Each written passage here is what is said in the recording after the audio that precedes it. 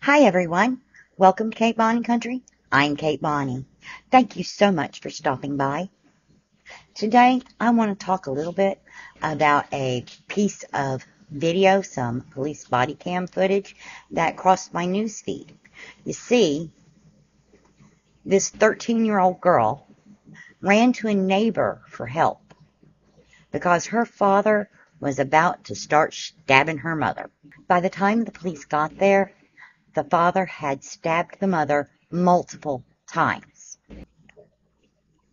I'm not here to debate about the use of deadly force within police departments. I want to talk about how this situation would be handled in a rural area.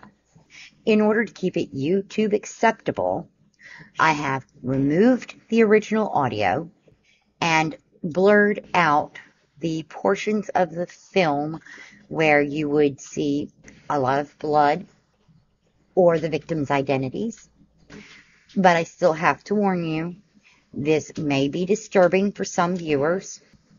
In editing, I will put up the chapter mark where you can skip forward if you want to skip that part of the film. Once again, viewer discretion is advised. So come on in, take a seat, and let's get rolling.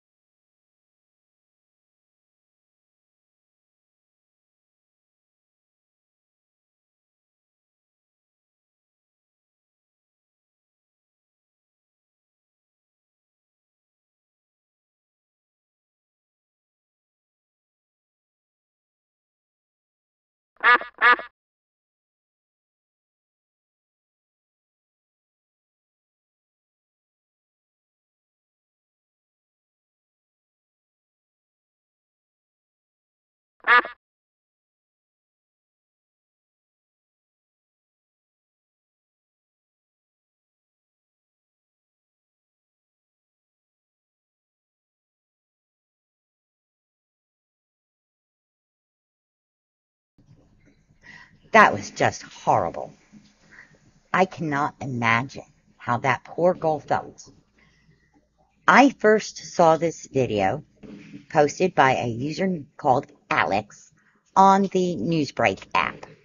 There was no context as to where or when this happened, so I had to search the internet to get some answers.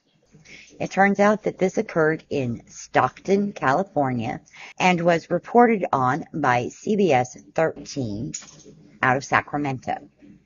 This is clearly an urban area.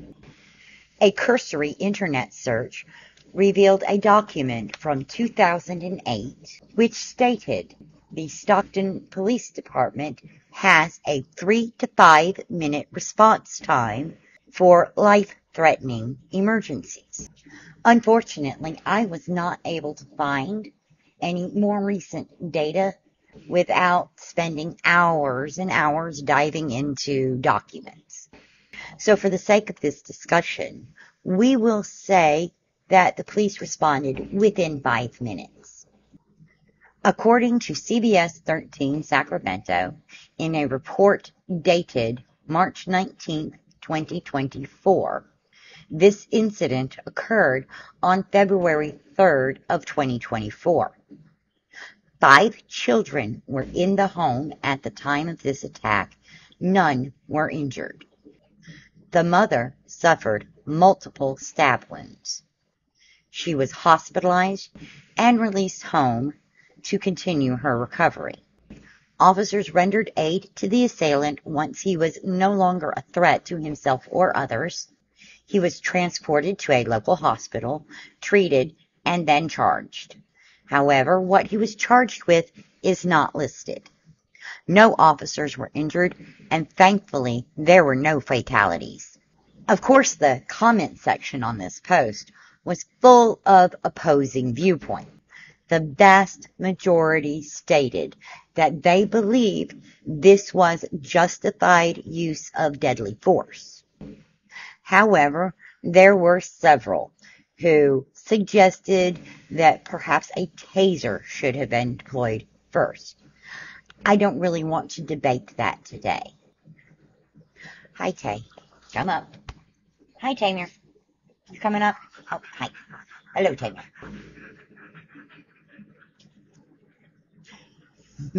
Hi. Instead, I want to pose a hypothetical situation where this happens in a rural area where emergency response times are significantly longer. Forgive Tamir in the background. She's being noisy today. So I spent about a half hour searching online to try to find out what the response times are to my area, and I was not able to find that data very easily. But I do know people in law enforcement in the area, so I gave my friend a call. As it turns out, I live in an area whose primary responsibility is assigned to the county. I live outside of the police jurisdiction of the closest town. So in the event of a life-threatening emergency, if county was to respond, it would take a minimum of 20 minutes for them to get to my property. Wow, a lot can happen in 20 minutes. However, I do live about 3 miles outside of the police jurisdiction of the closest town. In life-threatening emergencies, an officer from that town would be dispatched to assist. Well, that's something. So how long is it going to take somebody to get here? The response was, it will still take 10 to 15 minutes.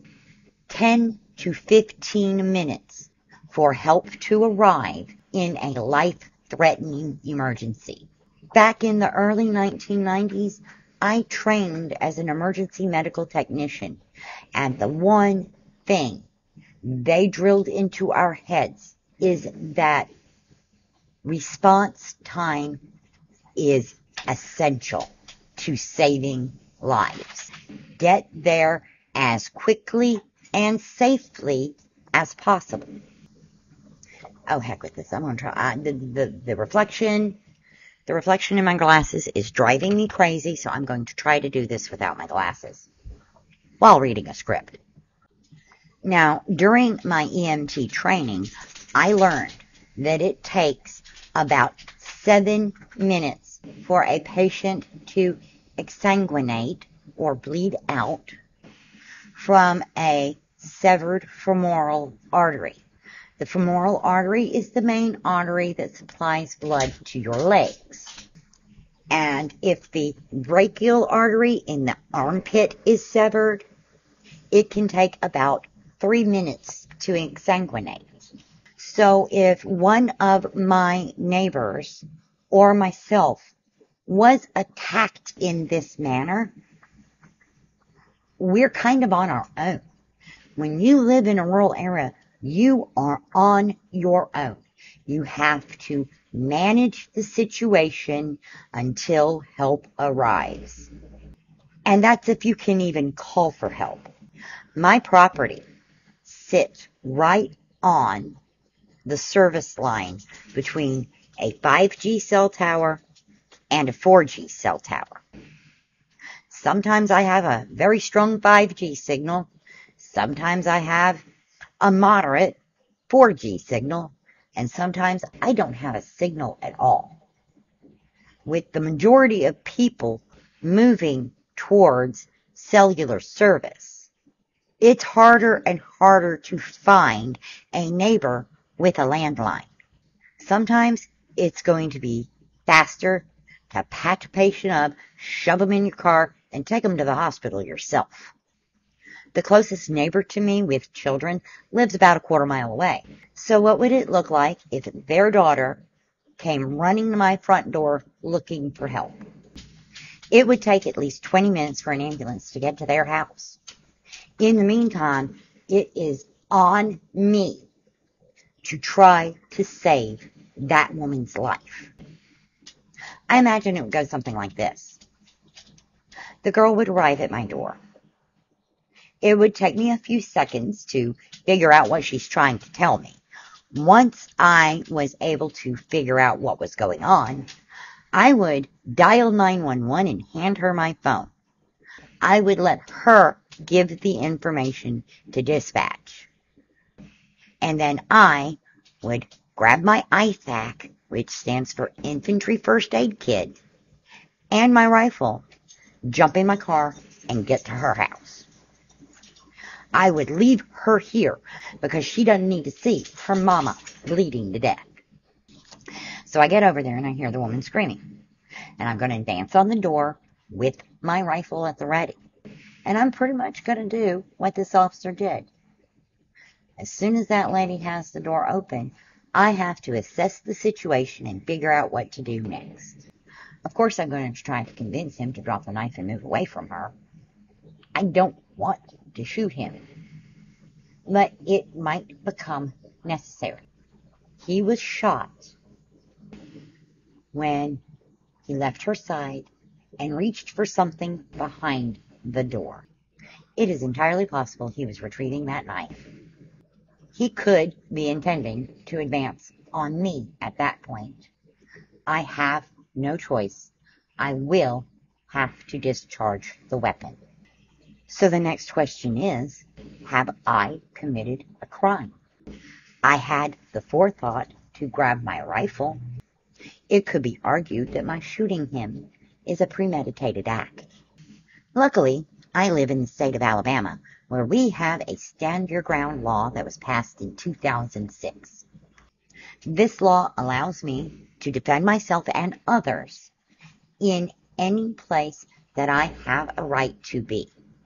This includes my home, the homes of my families and friends, my vehicle, any store I'm shopping at, or any place that I have lawful right to be.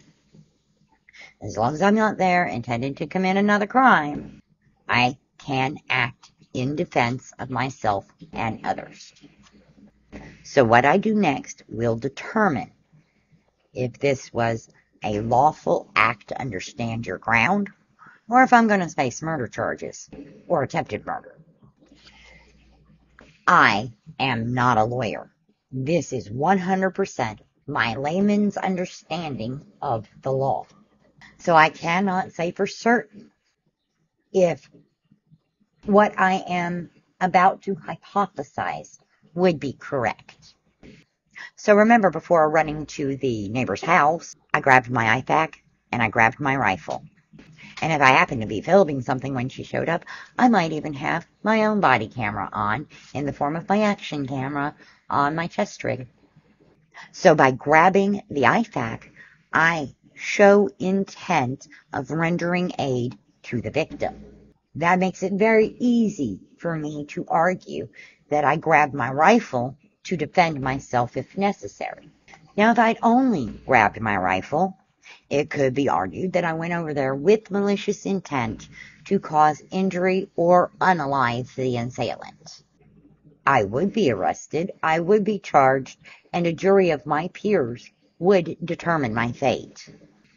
If you are ever in a situation where you must use deadly force, it is absolutely necessary for you to render aid once the threat is neutralized.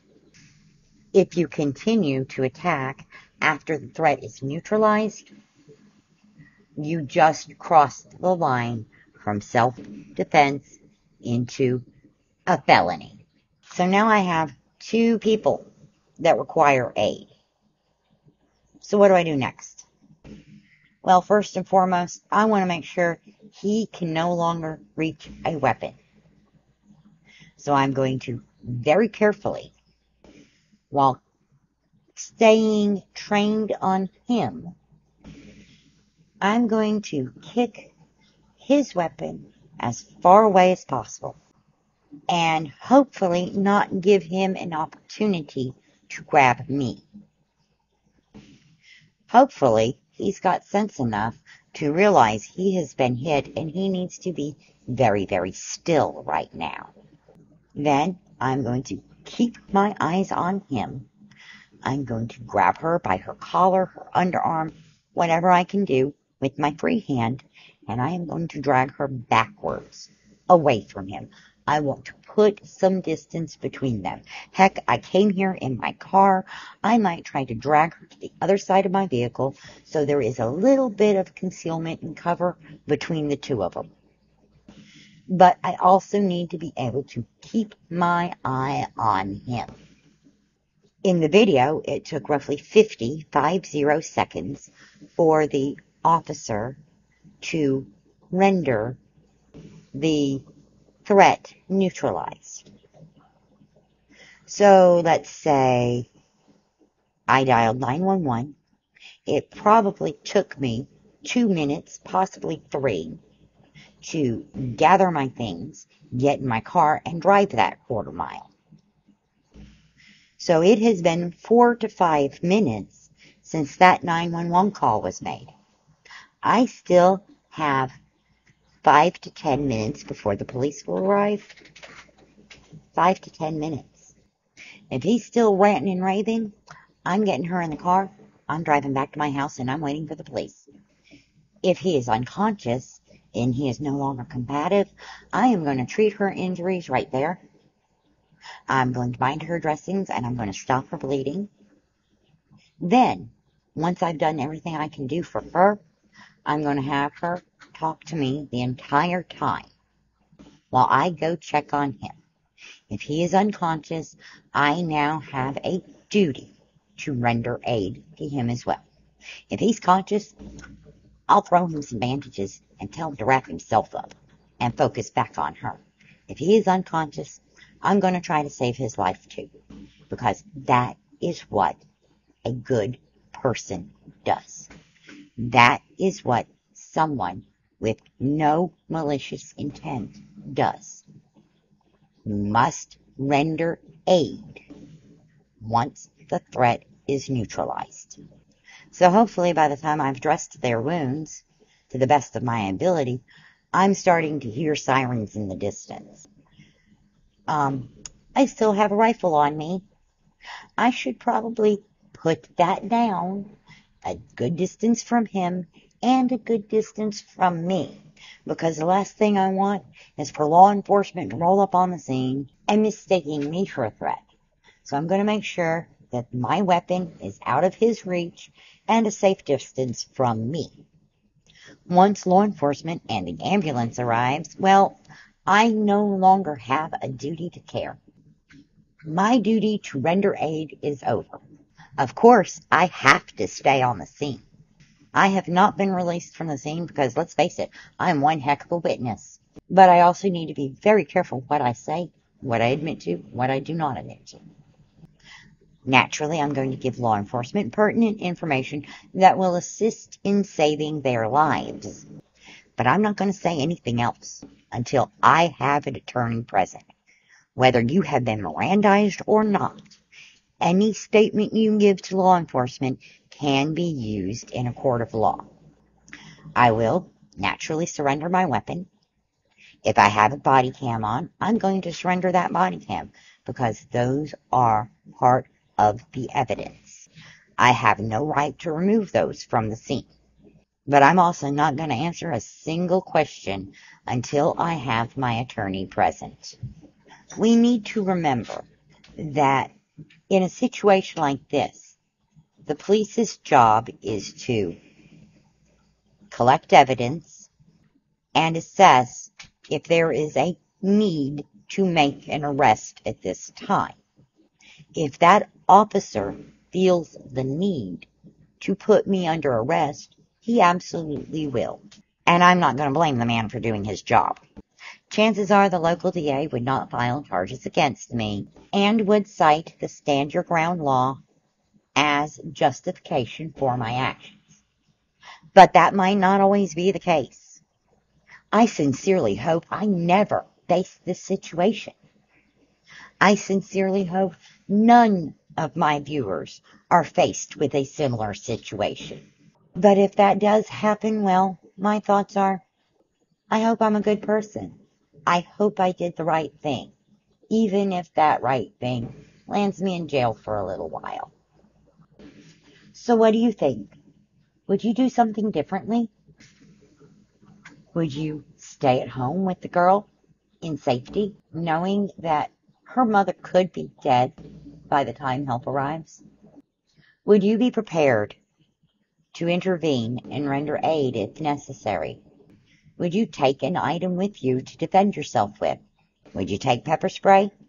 Would you take a taser? If help were miles and miles and valuable minutes away, what would you do? Let's talk about it in the comments.